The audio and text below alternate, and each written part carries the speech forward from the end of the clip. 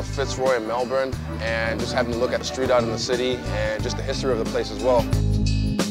So here we are, this is Fitzroy Faces. It represents people that live in the area.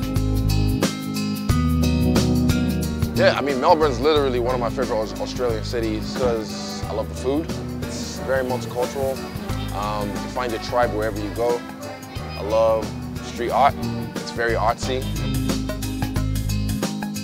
So yeah, I love art and I like seeing walls being decorated. It adds character to the whole city, to the whole neighborhood. And yeah, just the vibe, man. At the end of the day, it's catching a vibe. And I love this spot.